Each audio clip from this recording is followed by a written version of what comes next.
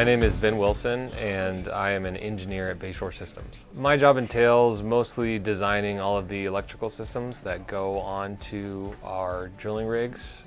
I also do the majority of the microcontroller programming and any of the technician service tool creation. So I make all of the tools that our technicians use to go out and service the machines with microcontrollers. Troubleshooting issues on the rigs depends on the age of the drill machine.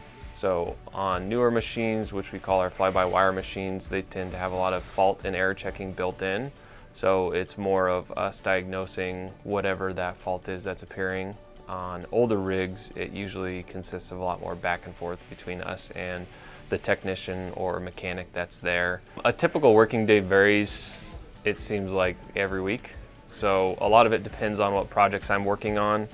That's usually the general focus. Usually it's production. As of late, it's been more R&D stuff. Designing systems that are robust, but also making sure that we make the systems cost effective. So it's always kind of a balancing act between those two. What I like most about my job is the fact that it's not the same thing day after day.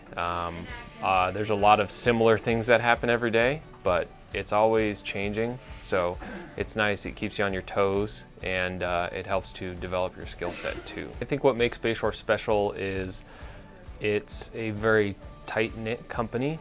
So even though every department has a different function, I feel like we work very closely with each other. My job has changed quite a bit since I first started working here. So I was hired as a mechanical engineer, that's what my degree is in.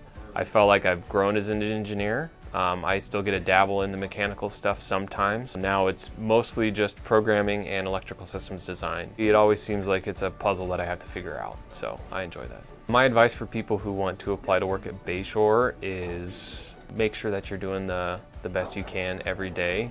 I feel like Bayshore is a very good company in that we know everybody's human.